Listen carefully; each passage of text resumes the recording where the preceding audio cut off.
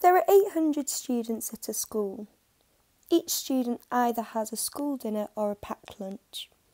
31% of the students have packed lunches, 55% of the students are boys, 60% of the boys have school dinners. How many girls have packed lunches? You must show all your working. So an important thing for questions like these is it's important to arrange your workings out in a way where we won't get confused. So to make it easier, we can display the information in a table. And we can label the rows, boys, girls, and then total. And we can label the columns, packed lunch, school dinner, and then total.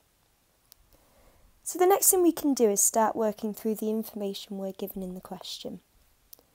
So we are told that there are 800 students at the school. So we can fill this into our table, into the total row and the total column.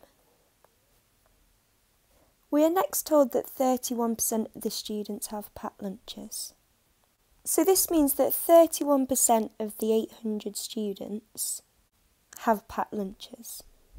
So to work this out, we're going to want to use the multiplier for 31%, which is 0.31, and then we're going to want to multiply this by the amount of students, which is 800.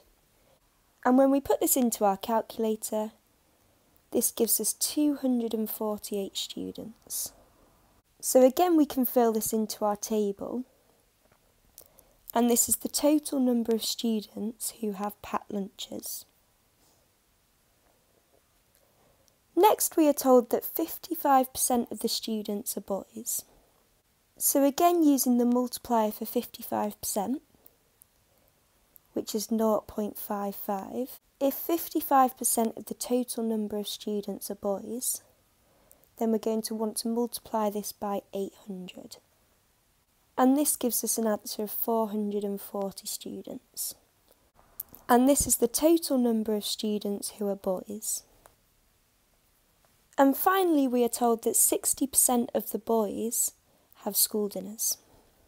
Now, if we've just worked out that there are 440 boys, and 60% of these have school dinners, then to work this out, we can do 0.60 multiplied by 440. And this gives us 264 students. And this is the number of boys who have school dinners.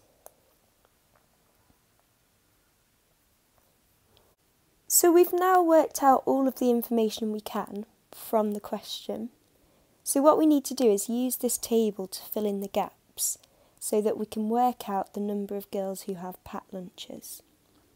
So the first thing that we can work out, if we have 440 boys in total and 264 of these have school dinners, then the number of boys who have packed lunches will be 440 minus 264, and this gives us 176 students. And now if the total number of people who have packed lunches is 248, and 176 of these are boys, then the number of girls who have packed lunches will be 248 minus 176. And this gives us an answer of 72. And therefore, the number of girls who have packed lunches is 72.